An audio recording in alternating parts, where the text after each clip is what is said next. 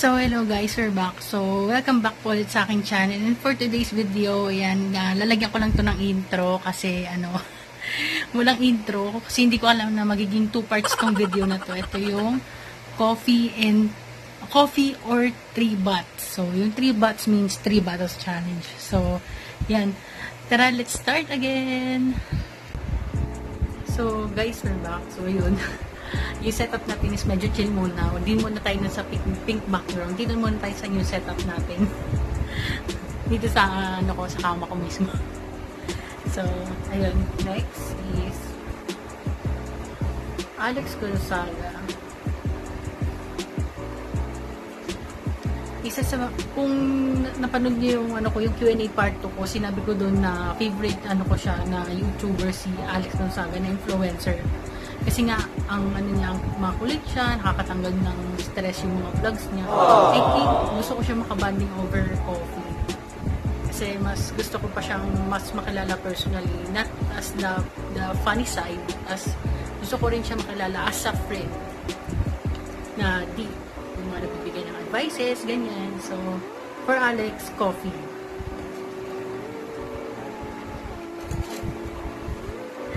Excited. My next one is Teens Channel. I think Teens Channel, wala nang sabi-sabi siguro, both. Kasi nakita ko na yung side niya as a deep and then makulit siya sa mga convo namin. So, I think both. Coffee and 3BOTTS. Next is my sisi, Charmy Aquino. Yan. Charmy Aquino, I think coffee. Kasi nakikita ko na rin yung medyo makulit na side niya. So, mas gusto ko pa siya makilala personally. So, coffee. Oh, next. Wow, level up tayo. International. Wow, Breezy. Chris Brown. Wow! Ang taray. Chris Brown, I think I want to be with him for a coffee. Kasi gusto kong tanungin sa kanya yung mga songs niya. Kasi ang ganda ng mga music niya, pang sayaw, gano'n. Basta ang ganda talaga eh. So, ang dami kong gustong itanong sa kanya tungkol sa mga music niya. So, coffee.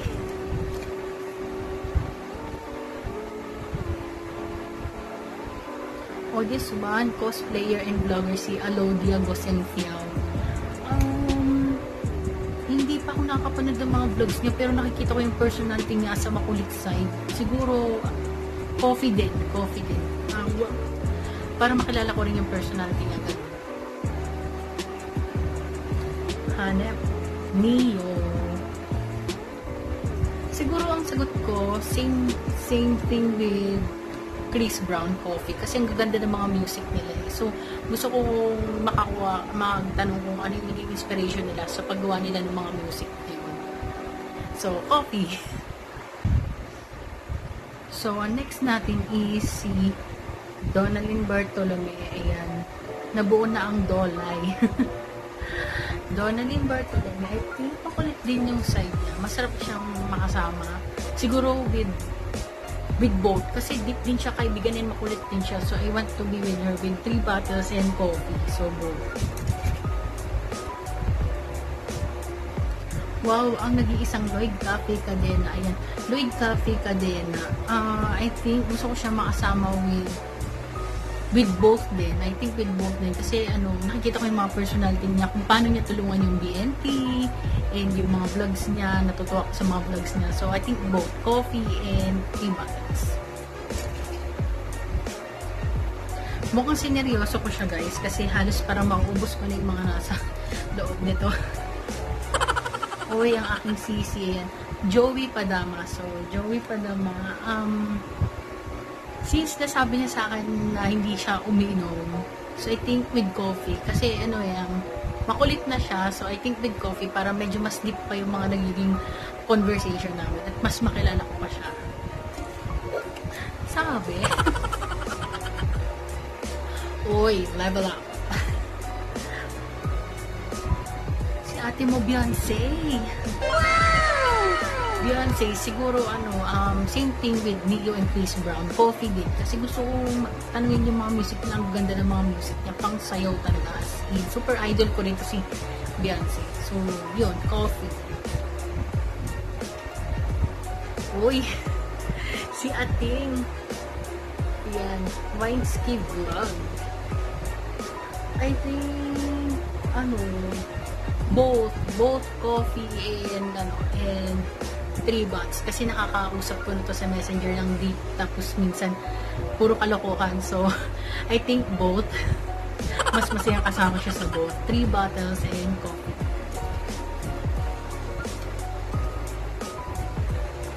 Uy, wow, international, bongga. J-Lo, I think over Coffee kasi gusto ko rin tanungin yung mga music niya kasi ang gaganda ng mga music niya, and I'm also a fan of her music. Same thing with Neo, Chris Brown, and Beyonce. Guys, hindi ko na tinataas ha, bumubunot na ako, hindi ko naman nakikita eh. So ang aking sisi na si Merry Christmas, siguro para lumabas pa yung yung personality niya, I think with 3BOTTS. So ayan, hi. Wow. Ate Chill Phil M, I think with 3BOTTS. Kasi nakakausap ko na siya ng deep. Ayan, yung mga sumusuporta sa akin. Isa din sa mga sumusuporta sa akin. So, I think, 3BOTTS. Uy, ang mamaan clothes. I think, over with Coffee. Kasi nakikita ko na rin yung mga side niya na makeup siya and kwela din siya. So, I think, Coffee. Next.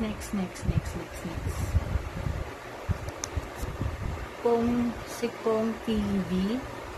Hindi ko sinusubaybayan yung mga vlogs nito. Pero, I think with Coffee, para malaman ko yung gusto ko makakuha sa kanya ng mga inspiration, magtanong ng mga vlog, tungkol sa mga naging vlogs niya, kung paano siya naging successful, and paano siya nag-start as a YouTuber also. Liit eh. Jeremy Pineda. Yan, nalagay ko din yung channel.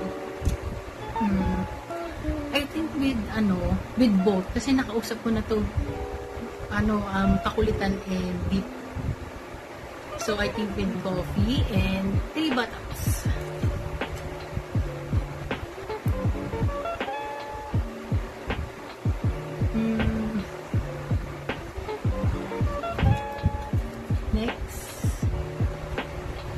Ayan, buo na ang dulay na. Ayan, nag-iisang Zainab Harake. I think with both, kasi deep din siyang tao, and makulit din siya. So, Coffee and 3BOTTS. Talagang plano ko talagang ubusin. Ayan, konti na lang talaga, guys. So, ang ating, mandirigma, si Jamil. Yung sa couple, I think sa Coffee kasi mas masarap silang kausap ng deep ganun, about life and how to be a successful as a YouTuber. So yun yung mga gusto kong itanong sa kanila over Coffee.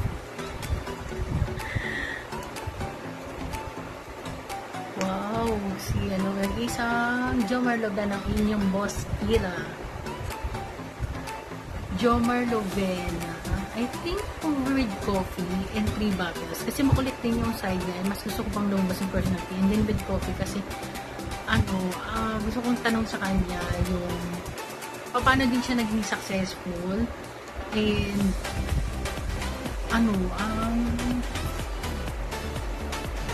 kung paano yung basta ang dami kong gustong itanong. So, next is ang ating sisi, si Wolf. I think think, overboat din.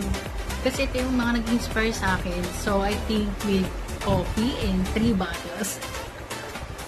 Plano talagang ubusin ito mga sis. Uy, with Tinay G, I think. With coffee, kasi nakikita ko na yung medyo kakulitan side niya. So, mas gusto ko siyang makalala ng deep over coffee. So, ayun. Uy, si Shaq po tayo. I think, over coffee, para mas maging deep. Deep conversation, ayan. Kasi ang sipag-sipag ni Zap. Yun. Next is si Michael V.